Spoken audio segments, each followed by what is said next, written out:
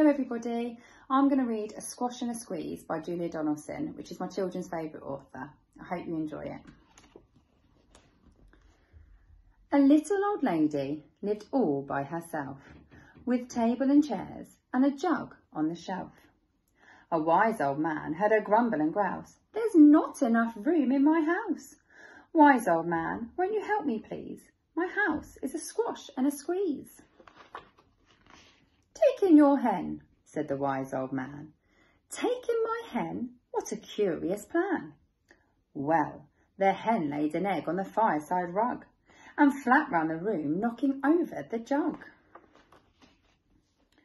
The little old lady cried, "What shall I do? It was pokey for one and it's tiny for two. My nose is a tickle and there's no room to sneeze. My house is a squash and a squeeze." And she said, "Wise old man, won't you help me please? My house is a squash and a squeeze."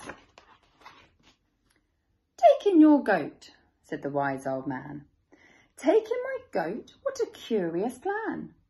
Well, the goat chewed the curtains and trod on the egg, then sat down to nibble the table leg. The little old lady cried, "Glory be, it was tiny for two, it's titty for three. The hen pecks the goat's got fleas, my house is a squash and a squeeze." She said, "Wise old man, won't you help me please? My house is a squash and a squeeze." "Take in your pig," said the wise old man. "Take in my pig? What a curious plan." So she took in her pig, who kept chasing the hen and raiding the larder again and again. The little old lady cried, "Stop, I implore. It was titchy for three, it's teeny for four. Even the pig in the larder agrees, my house is a squash and a squeeze." And she said, "Wise old man, won't you help me please? My house is a squash and a squeeze." "Take in your cow," said the wise old man. "Take in my cow? What a curious plan." Well, the cow took one look and charged straight at the pig, then jumped on the table and tapped out a jig. The little old lady cried, "Heavens alive! It was teeny for four, it's weeny for five.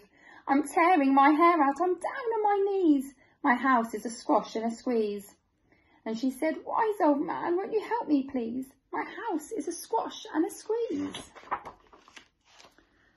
"Take them all out," said the wise old man.